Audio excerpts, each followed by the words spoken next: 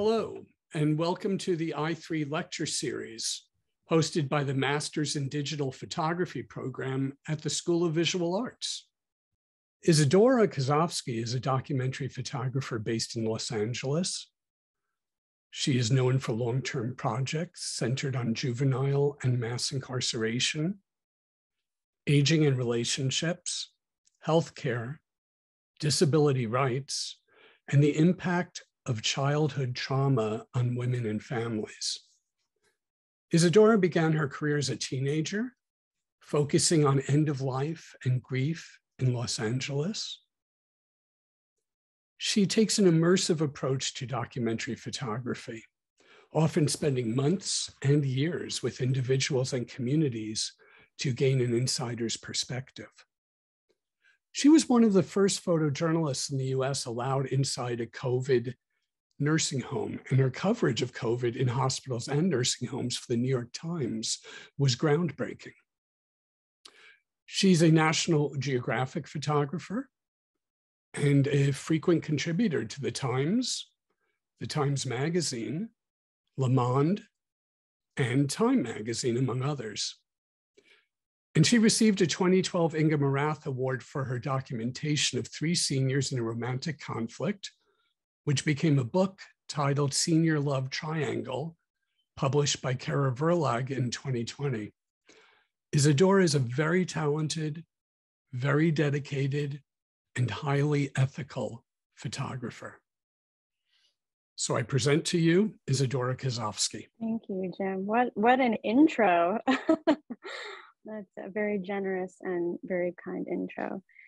Good evening to everybody on the East Coast, and good late afternoon to those of us in California and on the West Coast. So I'm going to go ahead and share my screen with everyone. I remember when I first held a camera. I'm sure a lot of people on this Zoom lecture, Zoom talk discussion can probably also remember that moment. I was 13 and I held the camera in my hands, and I knew that it's what I wanted to do with my life. I knew that when I held that camera, it was going to lead me to the depths of self-inquiry, to introspection, to connection with others, and to a deeper understanding of my own humanity and the complicated humanity of the people around me. My grandmother had just passed away. She and I were very close. She was a safe figure in my upbringing. And I was coming out of a period of a sequence of profound traumatic events in my family. So the camera acted as this form of refuge for me at that point. It gave me the ability to engage in safe intimacy with people. And it taught me how to connect in a safe way and how to enter what I would now understand 16 years later as a covenant between us as documentarians and the people that we shadow, sometimes for an hour, sometimes for a month, and in many cases for me, sometimes for 10 years. The first project that I worked on was about people living in a hospice facility in Los Angeles. I was trying to understand my connection to mortality at that point. I was trying to understand the nature of dignity at the end of life. So I went to a nearby nursing facility, and thanks to a music therapist, I was allowed to come in and photograph some of the residents. I share this image not because it's anything spectacular or anything special as a photograph. I really share it often when I know that I'm in a discussion with students. I share it mainly to root the rest of my presentation and to really anchor my understanding of documentary photography as a highly spiritual practice, a humanistic practice, but also a spiritual practice that you hone over periods of time as a photographer and as someone who sees the people that you shadow as your teachers on life. This image to me really speaks to the foundation and the education I received over those initial 3 years sitting with people in hospice care. It was an experience of learning how to sit with people, something that we don't learn in a conventional classroom setting. How do we, as documentary photographers, as photojournalists, learn how to sit with people in some of the most uncomfortable, uncertain, and very painful moments of their lives? And how, with them guiding us as teachers on their life, how do we find the moments of grace? So sitting down, for me, is really the core of being a documentary photographer. Sitting down when the majority of people in our society would probably run. This is a very beloved woman in my life. Her name is Bianca. I met her in a cafe when I was 14. I was sitting alone and she approached me. She was 4'8", born and raised in Chicago, a former flamenco dancer who was raised next door to Al Capone, for people who know who that is, who might be of a generation of knowing who that is. She was tough and direct, a world traveler who ended up being a seamstress to Hollywood movie stars in the last 30 years of her life. She walked over to me and she said, "Honey, what do you want to do with your life?" I was overwhelmed by that question because nobody had ever asked me and known in that moment that I was at the beginning of the greatest love affair of my life, my relationship with my photography and with the people who have blessed me and the ability to be with them through their intimate lives. I told Bianca, I want to be a documentary photographer. She looked at me with her hand over her chest and she said, "Oh, honey, you'll never be lonely." Now, I think we all know that as photographers, we can be very deeply lonely people. And I think often people who feel deeply separate, remote, or have a kind of outsider subjectivity are often drawn to photography. But I think what Bianca was really saying is that photography was going to allow me to connect in places with people that I could never imagine. And that reality is so much more interesting than we could ever make up. She helped me and invited me into a world that became a point of connection and commitment for me, which for many years has been shadowing senior citizens. After a few years of visiting Bianca on Friday nights, listening to Billie Holiday and her insisting that I share her champagne with her, I saw 3 people one evening enter the gates of the retirement community. I was really struck by these 3 people. I saw a woman who I later learned was Jeannie walking behind William and Adina. I felt this separation and I just knew in the moment that they were people that I was going to photograph. There was something about her body language and gesture and this immediate intuition that I experience when I see people, often within minutes, who I know I'm going to shadow and know in the long term. So for a few weeks, I observed them from afar. I asked the people at the facility, at the retirement community, who they were. And one of the care providers said to me, "Oh, are you talking about the threesome?" I was very intrigued.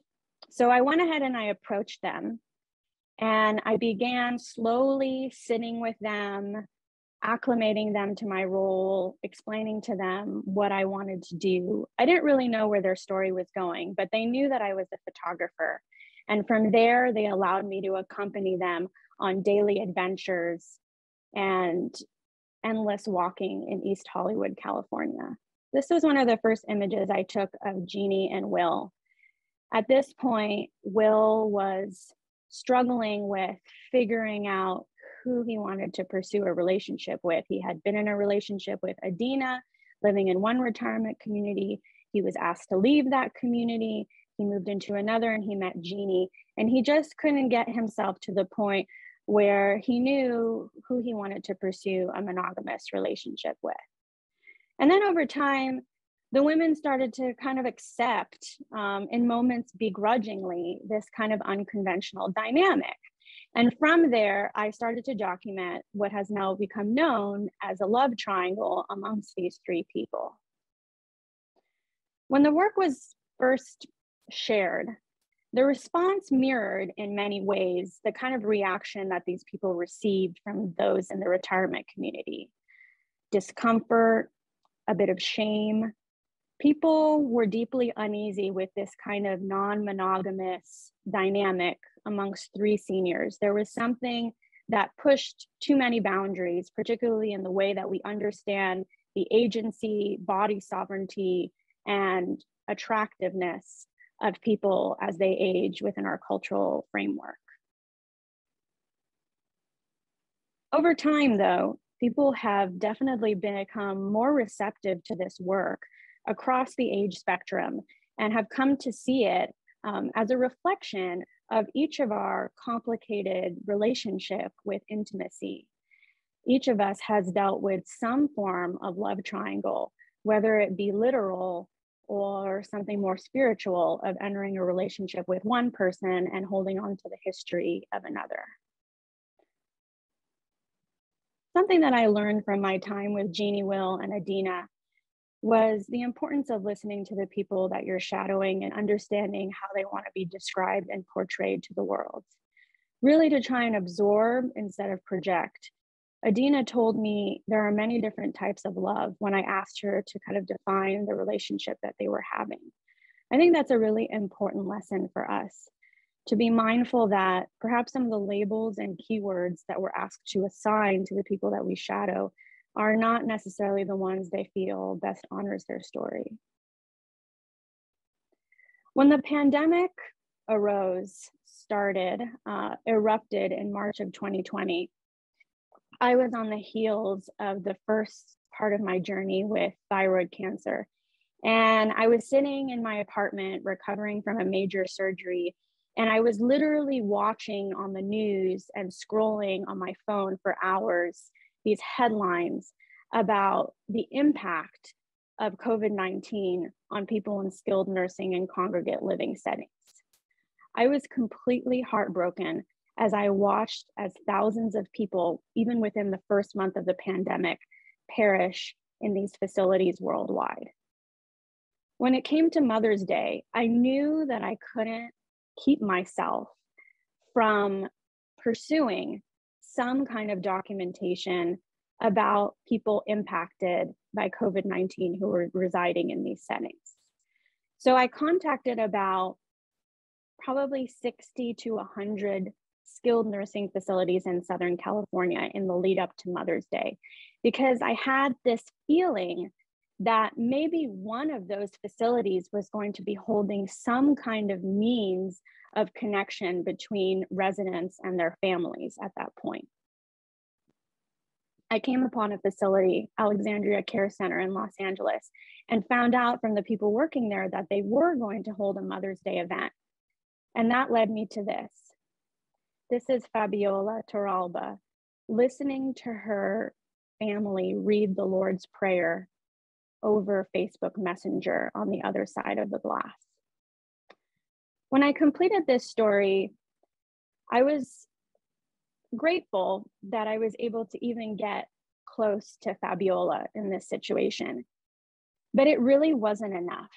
And the kind of responsibility that I developed over years of working with these communities, I just couldn't sit it out. To me, it was unfathomable that so many of my colleagues could be so close to war when there was an active war going on behind closed doors in these settings, with thousands of elderly people dying alone in these environments. So for about 6 months, I went back and forth with a healthcare corporation that runs a set of nursing homes, long-term care facilities in New Mexico. Initially, they rejected my idea of coming in and doing an embed in this facility, in any of their facilities. At that point, there hadn't really been any work coming from inside due to media restrictions and just outright restrictions of visitors inside these kinds of confines. But I tried and I vehemently pursued these various decision makers, both on the side of the healthcare corporation and on the state level, because I knew that the state of New Mexico, the health department, the long-term care department would have to grant approval for access. And then finally they did, after I appealed. And in August of 2020, when there really wasn't even a sense of when we would be receiving a vaccine, I entered Canyon Transitional in Albuquerque in a hazmat suit. And the first room that I entered was Jose Montoya's room. Jose is seen in this image speaking with his daughter, Lily Ortiz, over video chat, as Micah, his nurse, holds up the Zoom call. It's actually Micah, his CNA.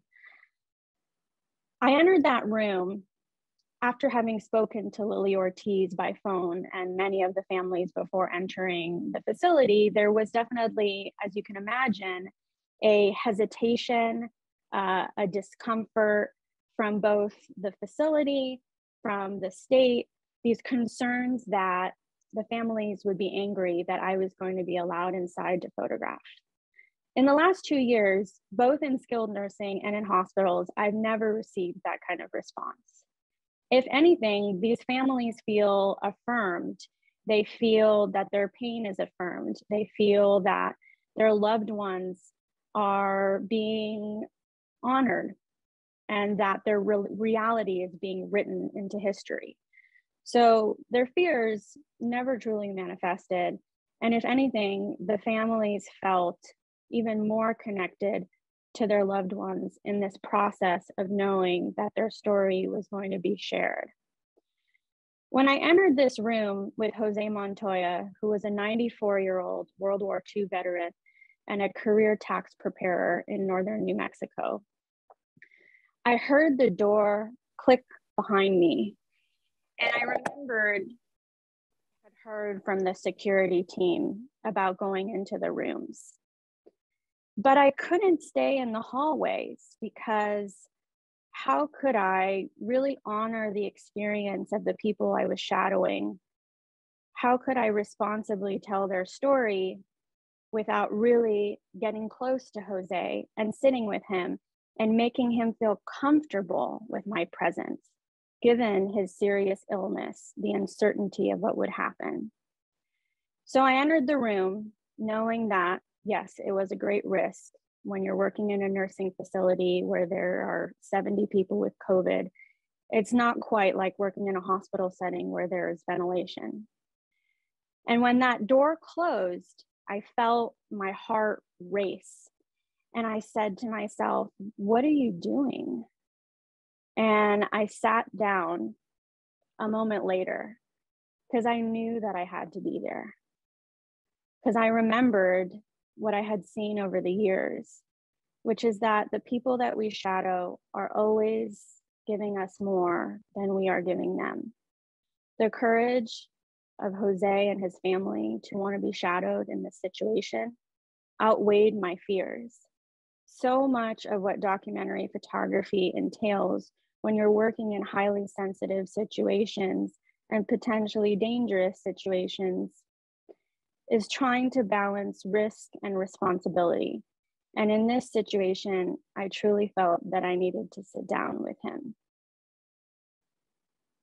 I worked with a number of the CNAs as they navigated caring for an elderly population and a population of adults with disabilities. This was their way of sanitizing their masks at this point, putting them in lunch bags.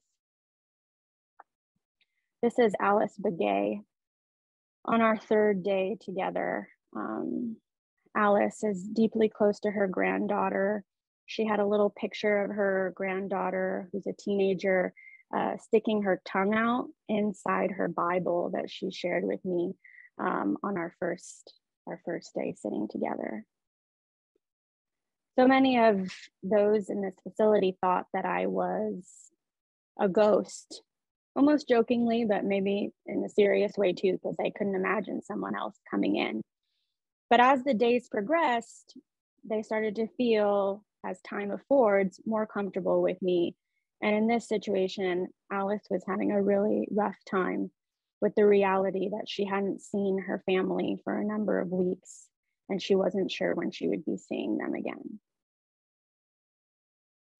I met Sierra Cowboy, who's a 25-year-old young woman who became hospitalized after going into a critical state in Gallup, New Mexico. She and her father were airlifted to Albuquerque, and she ended up in this skilled nursing environment to do rehabilitation. She's now at home. Her mother also contracted COVID, and she passed away from the illness. This is Alice Begay, covered in her blanket on one of the afternoons of us sitting together. And on the left, you have Leslie Riggs' hand holding her oxygen line. Leslie was a public school teacher for many years. And on the right, you see Micah leaving Jose Montoya's room. I truly believe that the people that we shadow sometimes choose us. I mean, they always choose us. It's a mutual choice, but sometimes there's just a way that people find you in these circumstances. And that was very much the case with Juanita Lujan. I saw her from Alice Begay's room. She was waving at me. And although I hadn't spoken to her family prior, I contacted them once I was already in the facility to inquire if I could go and meet with her. So I entered her room and I sat down beside her, and she told me about how she was really tired, but she was doing fine. I was really moved by so many of these older people's perspective in their situation. They were cut off from everybody that they knew, but they managed to hold on to a resilience to get through this period of isolation and unknown. After I did this work in Canyon Transitional, I felt that I had hopefully contributed to some kind of understanding of these elders' plight in this circumstance. But I knew intuitively that my work wasn't over because I was seeing so many of the communities that I care deeply about impacted repeatedly by the virus. So when the deadly wave of COVID-19 reached Los Angeles County in December of 2020, I knew that I had to be in the hospitals. I knew that I had to be in the hospitals in my hometown. So I entered MLK Junior Community Hospital with Sherry Fink, who is both a reporter and a physician and works at the New York Times in the investigations department. And we spent a number of weeks inside MLK's intensive care unit. There had been a lot of work about healthcare workers at this point, but there was very little about the people who were so gravely ill from a photographic standpoint. We had seen time and time again the sweat-filled images of healthcare workers, their toil and their bravery, which was so deeply important. But what about the people who were dying in these environments? Who were they? They must have a face. And I was very much driven to be able to persuade the hospital to allow me to work more directly with families, to put a face literally to this very anonymous group at this point. This is Emilio Virgen, who was hospitalized for COVID after presumably contracting it at church. Emilio was a minibus driver who used to drive senior citizens to and from their doctor's appointments. He was a father of 4, and he was a lover of his many lemon trees. He was definitely a man of faith and had a special connection with God, as his daughters described to me. Working with people in intensive care was certainly in many ways an unprecedented experience in the form of connection. Many of the people who I shadowed, with the exception of Edith, who's shown in this image, Edith and I spent a lot of time together.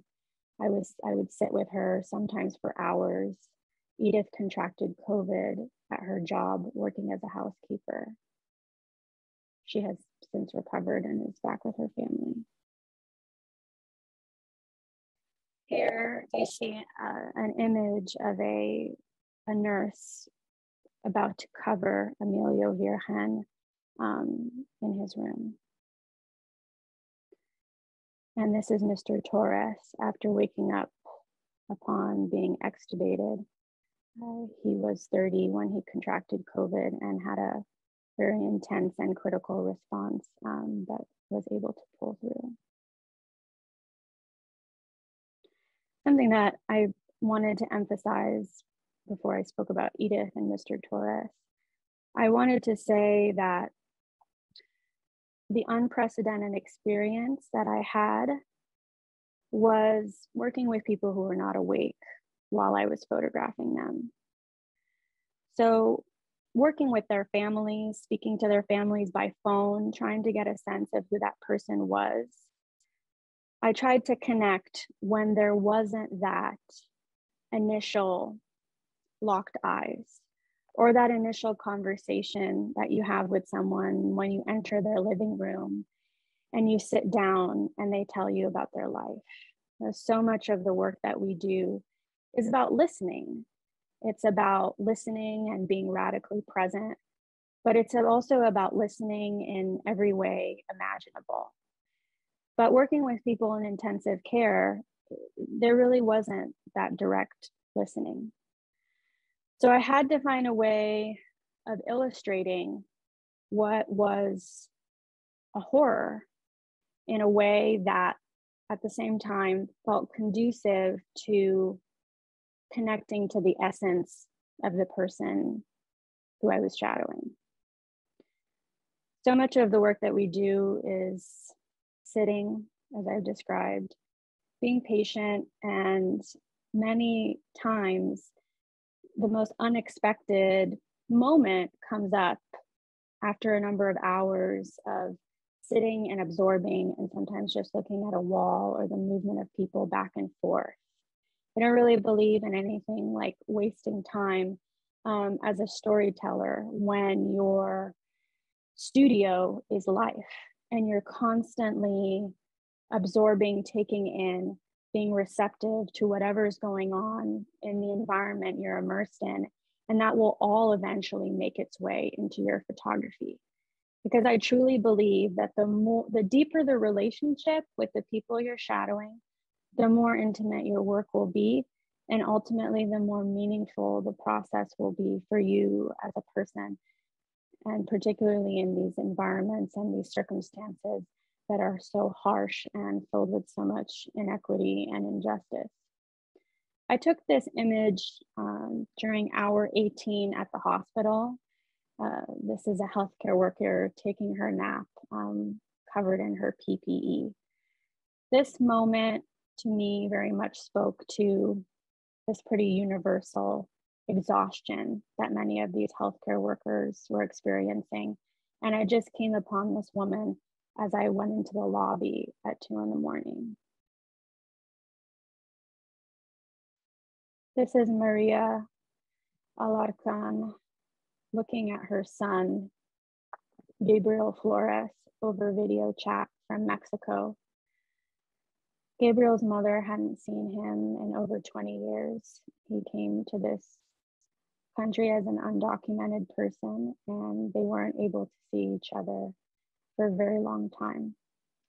She was eventually able to enter the US, but tragically, she didn't make it in time to see her son while he was still alive.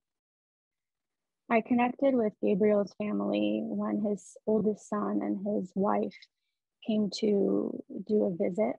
Sometimes families were granted a visit when the hospital staff and the physicians knew that a patient was at end of life.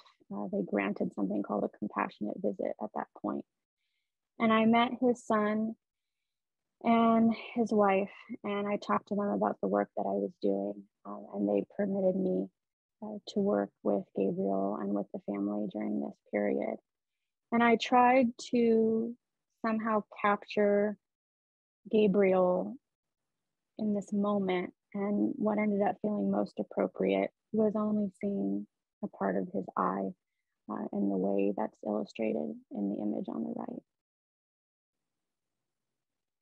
This is Gabriela Flores, Gabriel's wife, speaking with one of the doctors about her husband's condition.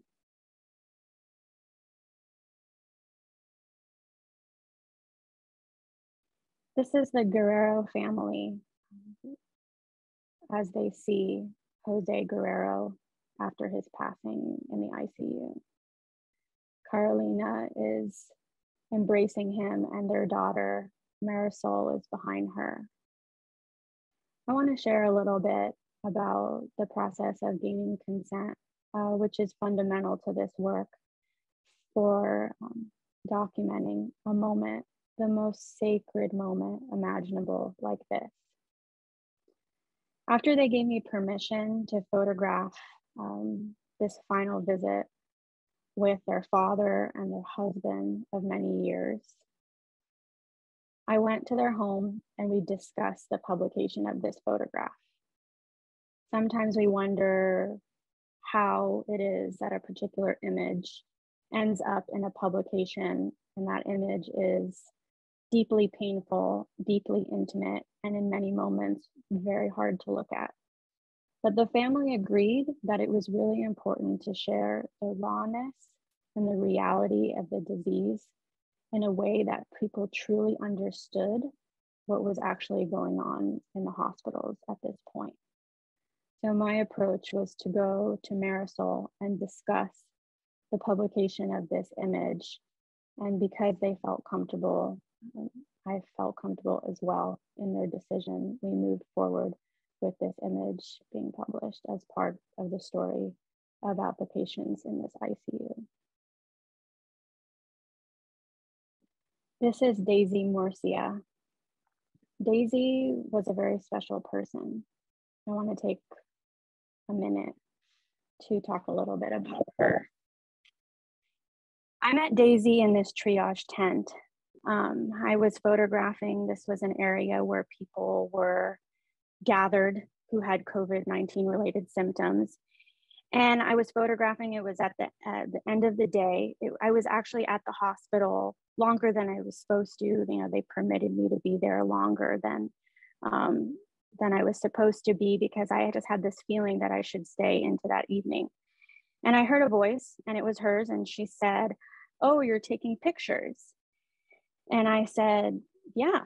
Right? It was a very upbeat voice, something that was not common in that tent or in much of the hospital at that point. And she said, "You should take a picture of me." And I was really struck by this outgoing, effervescent voice.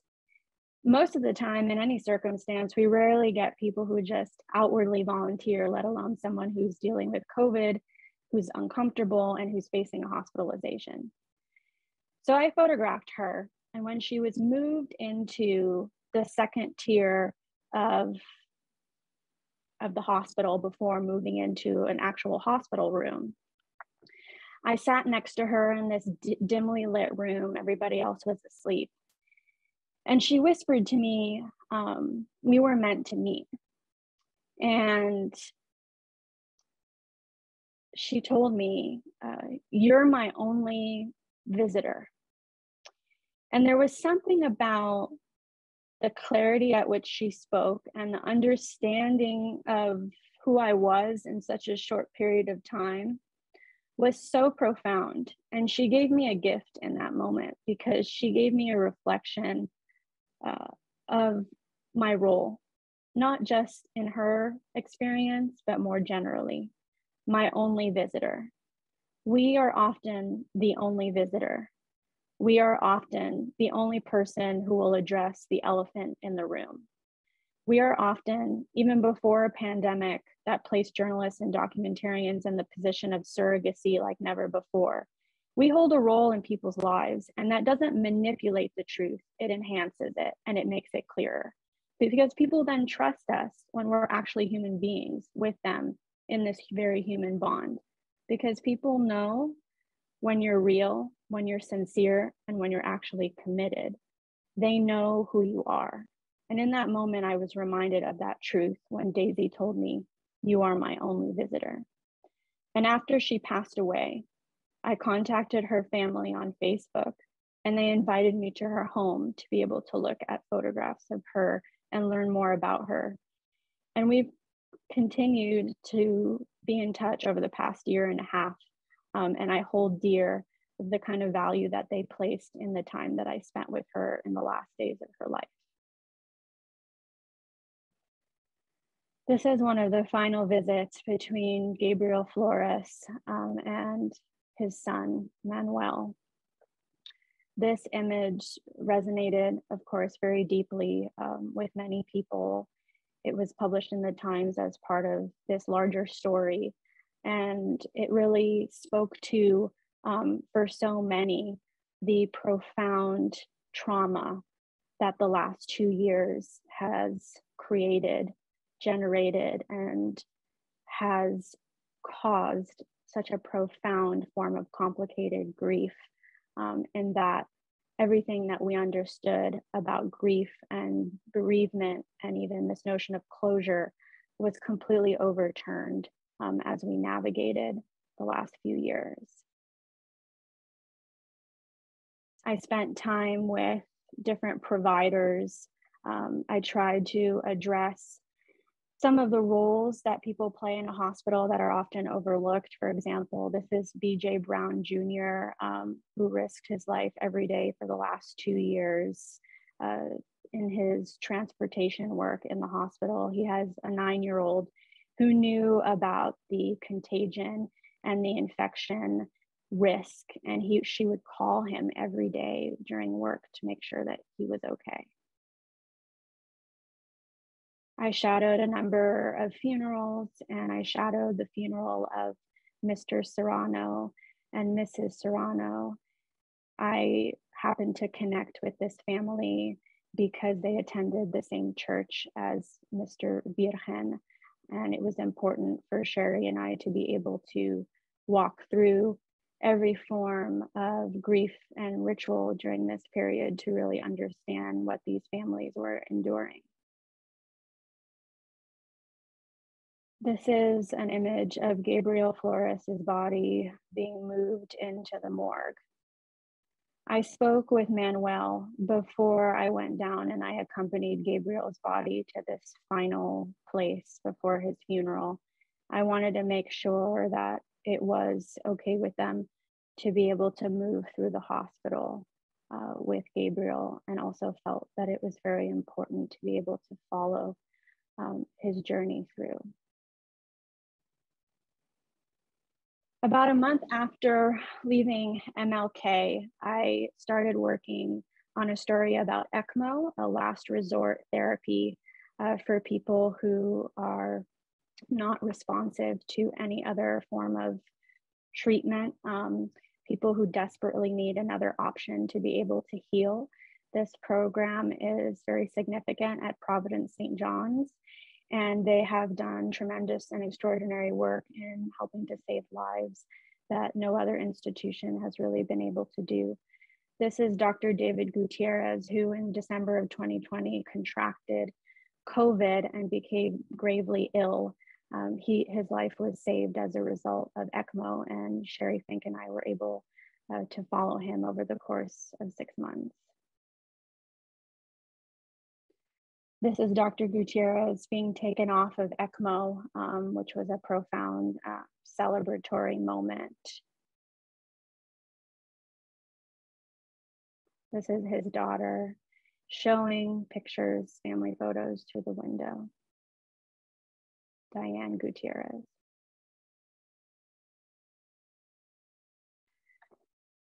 Three weeks into shadowing people at St. John's, my dad became critically ill, not with COVID.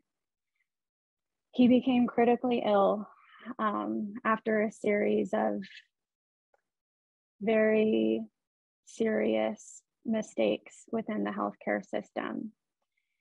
And suddenly I found myself in the position of a daughter, navigating a healthcare system full of injustice, full of detached responses, and often not a lot of empathy.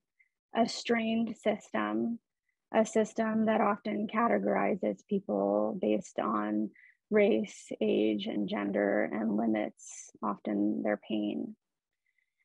When my dad became critically ill, I walked through the hallways of the hospital that he was in, which was only 5 miles where Dr. David Gutierrez's hospital was. And I was struck by how I was in many ways walking through a very similar situation that I had just been documenting for so long. And the day that my father passed away in the intensive care unit, I saw how the doctors walked towards me, and I knew in that moment that he had passed away, because it was the same way that the same figures had walked towards the families that I had just been shadowing a week prior.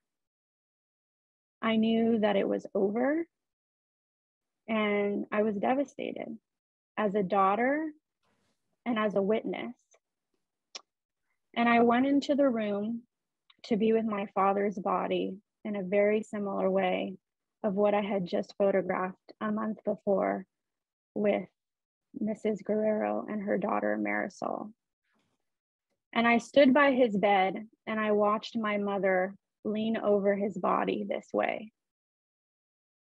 And I didn't have my camera, but for some reason, I took out my phone and I took this photo. And in that moment, I didn't really understand why I was doing this. Why would I want this horrendous memory preserved? And the reality is that sometimes to be able to understand, we have to preserve and we have to remember. And that erasing is annihilating and removing the possibility of transformation after grief. So after I took this photo, I realized that it was of immense importance to me and to my family and to my dad, because it was saying to me in my grief, look, this actually happened. This is real. I saw it. And that makes me deeply grateful to have been able to be there, not only as a daughter, but as a witness as well. A few days after my dad passed away, Sherry Fink and I received notice from the Gutierrez family and from the staff at Providence St. John's that Mr. Gutierrez, Dr. Gutierrez, was going to speak for the first time in 4 or 5 months. He had been mute, and as a result of multiple medical interventions, intubation is very traumatic on the vocal cords, and he couldn't speak at that point. I was really torn about going back into a hospital environment. I didn't know what I would feel. I had just lost my own dad. What would it be like to go back and continue to photograph other people's fathers in their critical illness? I thought about it for a few hours, and I knew that although I was a grieving daughter, I was and would always be a journalist. And I knew that I had to go back because it was my responsibility to see this story through. So I agreed and I went in, and I was a witness to one of the most joyous moments where Dr. Gutierrez spoke. He said hello to his wife, and he said, I love you, for the first time in 6 months. In this image, you see Melissa Peters, who is a speech therapist at Providence St. John's, communicating with Dr. Gutierrez. And here you see Dr. Gutierrez and Diane and Dr. Gutierrez's wife visiting him. His wife was, of course, overwhelmed with emotion at this point. His fate was still very unknown, and the precariousness of being in this critical state is so very delicate. He made it home, and I was able to share in a Father's Day celebration shown in this image. It was deeply moving to be able to see his homecoming and to be able to let all the love in his life sink in after seeing him in a deeply medical context and battle for so long. I want to close with a few images from an ongoing project that deals with youth who were impacted by critical illness and their young nurses who have cared for them.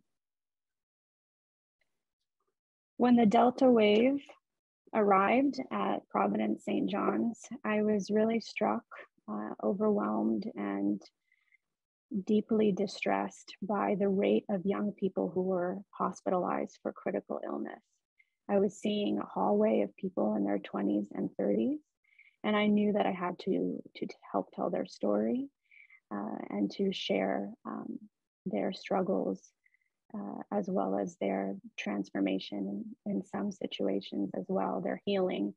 And I knew that I wanted to be able to honor their nurses, who happen to often be the same age as them, because their nurses often saw their patients. I mean, they're so deeply invested in everyone and are such an example of radical empathy and connection, the way that they have to build intimacy both with patients and families while navigating a patient's care and navigating a staff of other healthcare workers in a large hospital.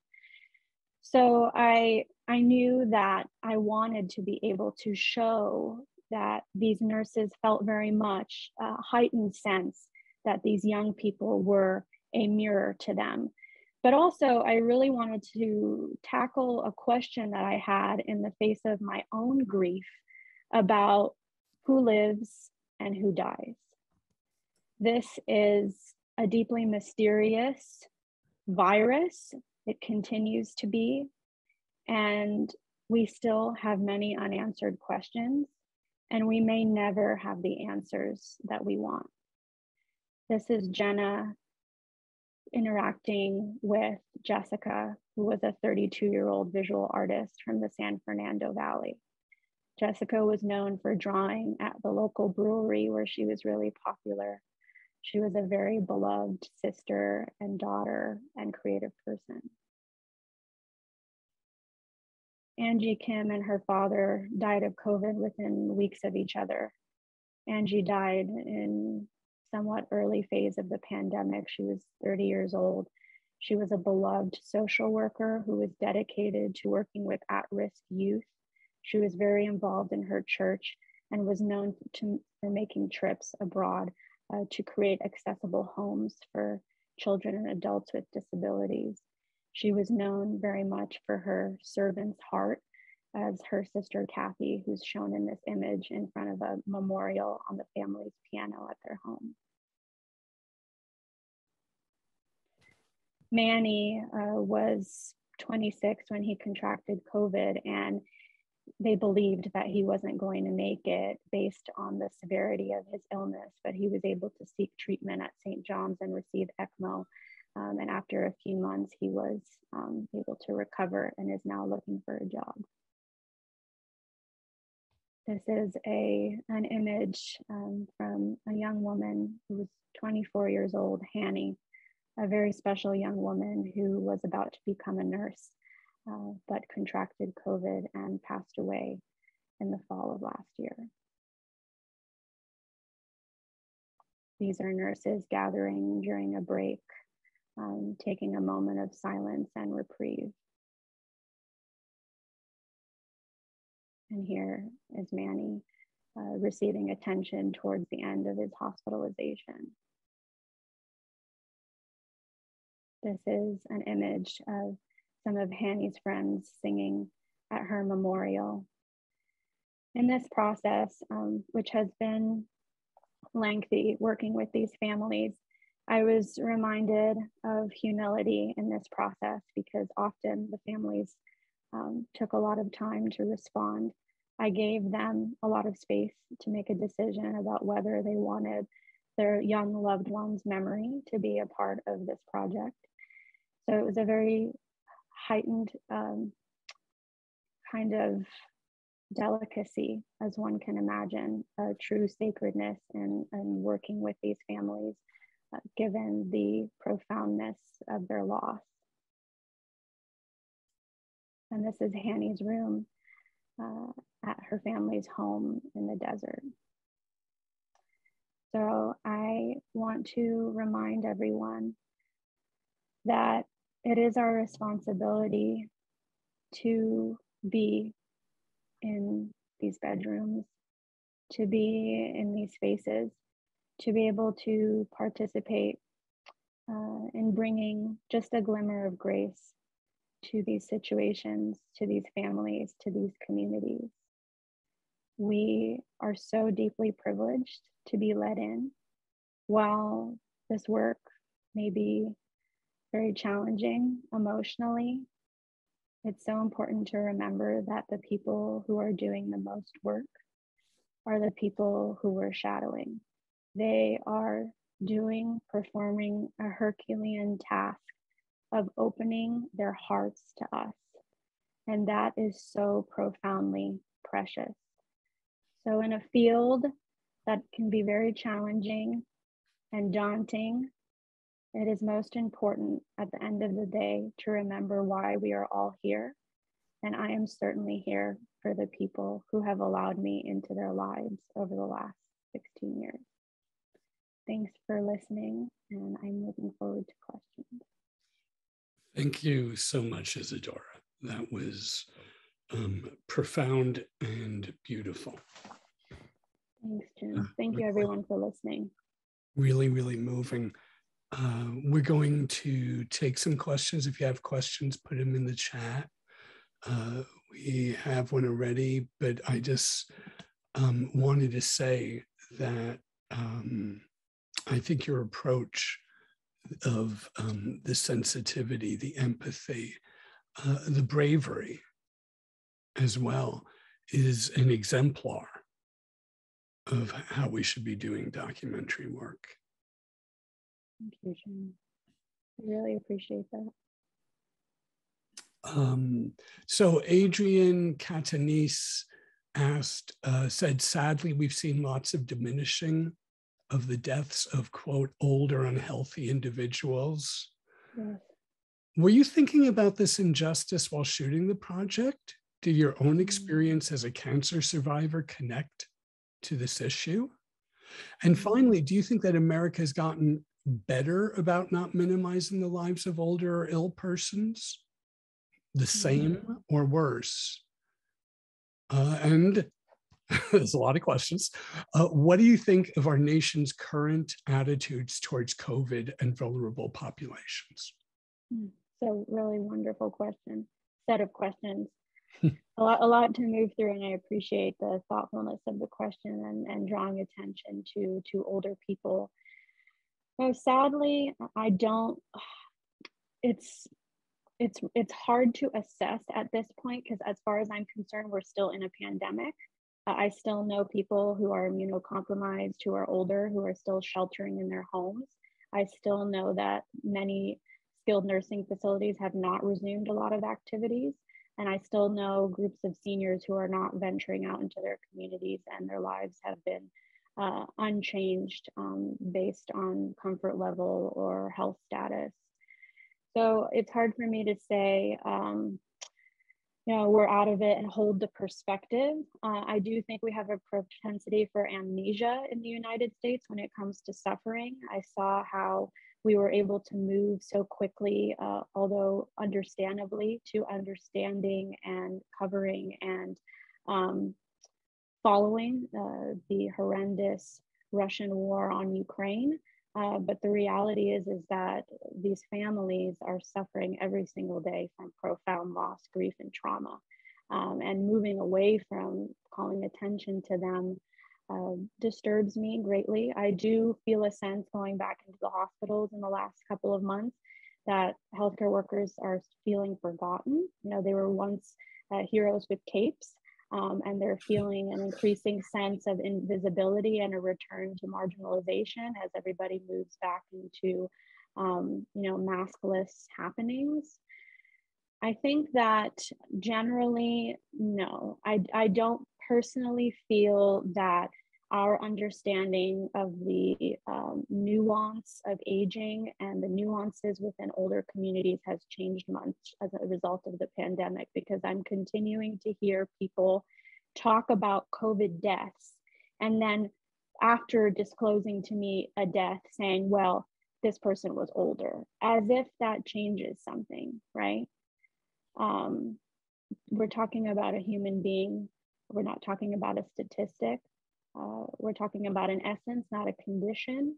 And this is a person. And to just then follow by saying, well, they were older or they had a comorbidity, is to deny the reality that they shouldn't have died. This shouldn't have happened. These people should still be here. This is an inhuman injustice that I think many of us are having a hard time facing. And maybe a big part of that is that it's just so close. And I think we all have a propensity to not want to sit in the discomfort, to not want to sit in the grief. We want to forget. And a lot of my work and a lot of the conversations I'm having with many of these families around ways of sharing this work is about how do we continue, how do we not let people forget? And how do we continue to honor and be of support to people who have experienced traumatic loss in the last 2 years. And in terms of my own health journey, it certainly informs my understanding of the healthcare system. And I will say that, you know, while I'm inspired by the people who I shadow, by creative works in other mediums, by storytelling in general, I'm very much inspired by my own history. It has very much guided who I am. My own traumas and my transformation and my survival has helped guide me in understanding the survival and persistence and deliverance of many of the people that I've shadowed. So I think there is that understanding, even if people don't actually know a lot about me on a factual level who I'm shadowing, they feel it in the energy and they know that there's a mutual understanding. So I think whatever has broken your heart will probably help you connect with people who you're shadowing, and it will become a great gift to you. Although in moments it might feel like a profound burden. Thank you. We have one more. Do you have any advice for documentary photographers who don't have bodies of work or credentials to gain access to stories? So for people who are early in their careers, now, of course, you also started early in your career, but what's your advice? How do you gain access? And, you know, because that's also a critical part of this. You gained access in ways that no one did, literally no one in the United States. So what is your advice? I think that's a really great question. I don't think not having credentials should stop you whatsoever. I think in moments, sometimes people are eager to work with a photographer who might not have a certain established background, and they might be interested in you because you bring something to a story, to a situation. Your personal interest, your passion is really important to share with people when you're trying to work on a story. And I think your personal reason, the compass that's leading you to a particular story is enough of a credential for you to be working on it. You don't need to have some kind of established publication or body of work on the topic to be fully invested and start on that journey of becoming very connected to an issue or a community. And I started my career as a teenager, and people gave me a chance that to this day I just wonder in mystery how that even happened, right? I moved in my late teens to Romania after receiving support from the Spotlight Foundation. And I did a project in a youth prison, and I was 16. Sometimes you send out hundreds of emails and there's someone in southern Romania who's sitting and reading the inbox and says, why don't we let her come and do this project?